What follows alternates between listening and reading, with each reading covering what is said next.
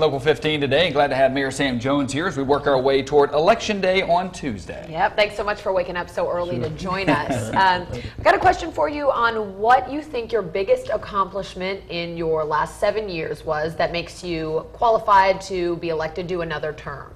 I think the biggest accomplishment is what we've done with our economic development areas.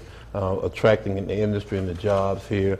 It will wound up being over that period about 16,000 jobs have been attracted to Mobile, as well as the spinoff from those jobs. So I would say that particular area, as well as an accountability program that didn't exist at the city. That's our City Smarts program that really examined all of our departments for efficiency, also for how we manage our finances. So I think that's been, and then we have the highest bond rate we've had in the history of the city.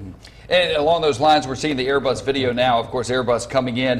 We've talked about all the ancillary businesses that need to come in along with Airbus. In addition to attracting those businesses, once those businesses come in, once those people come in, how do you improve everyone's quality of life? Because there is a lot of pressure now because we've got a tremendous opportunity to make this city even bigger and better. I think that economic development ventures that are coming in really have a lot to do with us expanding our quality of life and also doing a lot of things in that area. What it actually does is it brings revenue that we really don't have now to do a lot of those things. Also, it brings in, if you notice all the grocery store chains that are coming in, the shopping centers that are coming in, all of that contributes to us being able to do a lot of other things in our city. So specifically, with that extra money, with that extra revenue, what do you see happening?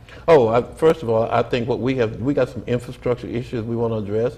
Downtown redevelopment is certainly one of them. Some of the others, some of our recreational facilities. I think you'll see other venues come to Mobile. We'll be opening the Maritime Museum, but aside from the Maritime Museum, there are other areas we'd like to develop in our city. So we will also have some magnets for tourism.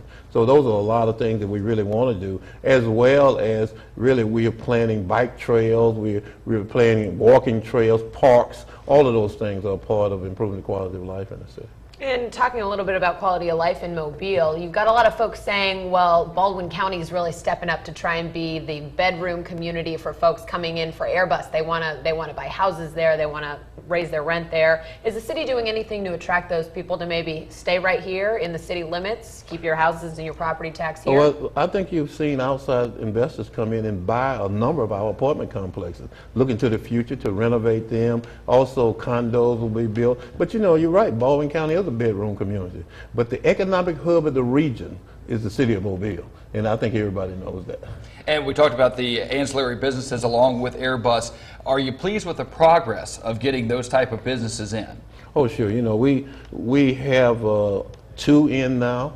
We are talking to 2 others, and I think as you see Airbus progress, we have really the capability and really the opportunity to land probably 16 to 18 new businesses in Mobile. I think when it's all said and done, Airbus will hire 1,000 people. Those businesses should hire 3,000 more. So I think you're going to see, just like what happened with Austin. Austin came in with 238 employees. They have 4,000 now.